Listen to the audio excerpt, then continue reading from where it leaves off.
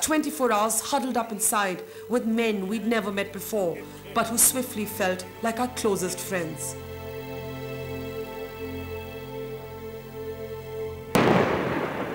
Outside, the burst of shells.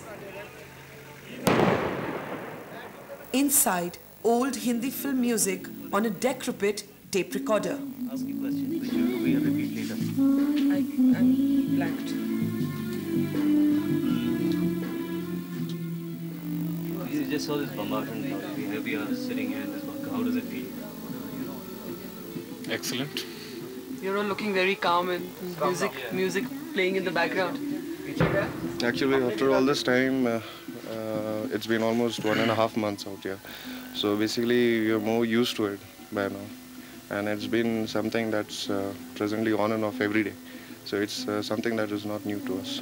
But there's no element of fear ever, like today when we were standing, it seemed to have, the momentum seemed to have picked up quite a bit, you know, from the counter bombardment from that side. Or is this usual? Is this normal? It's normal. It's normal for you? Yeah, it's normal. Is there ever, like, what goes through your mind at times like this? Do you think of back home, or, you know, what do you think of? Yeah, actually, it's not a question of only me or him or any one soldier. It's a question of all of us who are deployed all here. Of course, as a human being nature, he has to think about his house.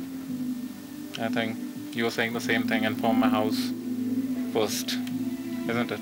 Absolutely. So I think it gives the answer. As you said about fear, fear is something that is natural because we are all humans. But then after some time when we sit and realize the very basic nature, first reason why we are here is to overcome that. And it's for the, what I say is, it's call of the duty, the time. But you know, your friends, your colleagues, men on the top. Yeah, actually before, when you go and face them, it's like a kind of short movie, you know, which runs into your mind. And you see your childhood, your adulthood, and you remember your parents, all your loves and your fears. And then for a fraction of a second you say, no, I've got to overcome it. And then that's the thing that pushes you into the fight. It's like your life passes you by in a flash. Yeah, it's like that.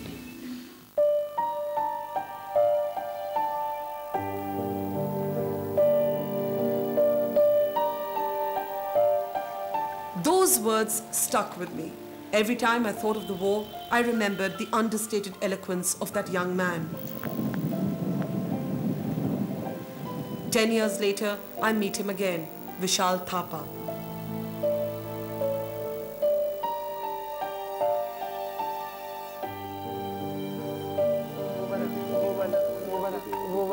He and I look together for that bunker that marked that memorable night.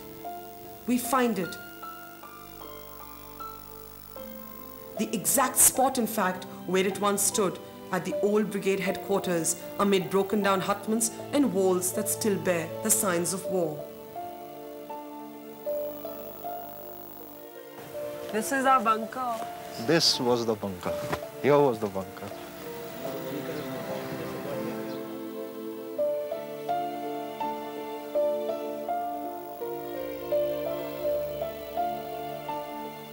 That night in the bunker, Vishal was all of 24. I was 26. We talk about how a decade has changed his understanding of what war really means.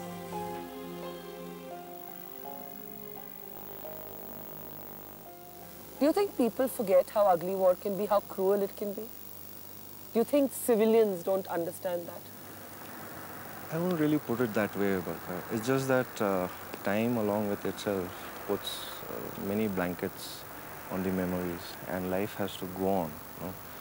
So a person who's not into army has to go about doing he's worried about his, let's start with all the sections of the society, rickshaw wale se lekar, you know, you have other officers, no, but you know, people talk about war so loosely, people talk about war so easily, and people will say, oh, why don't we do this, why don't we go to war, why don't we do this?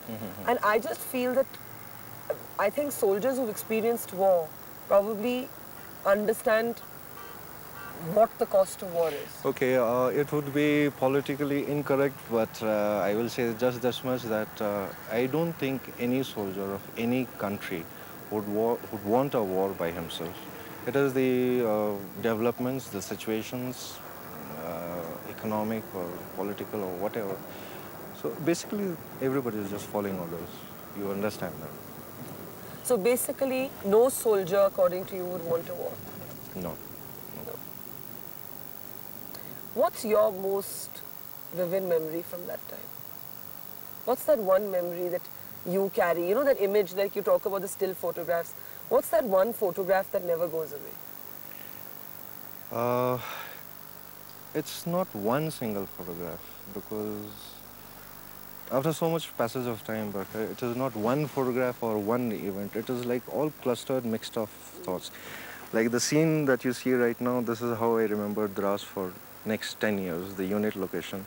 And then the next thought goes on to Kargil, the bombardment by the Bofors onto the Kargil, bang at the top. Then is the MBRL firing on the Tolole. You've seen it yourself. Yeah, of course, yes.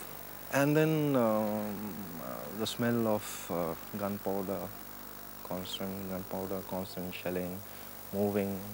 What about the smell of death? I don't think, personal view, that death has a smell. It just has an effect.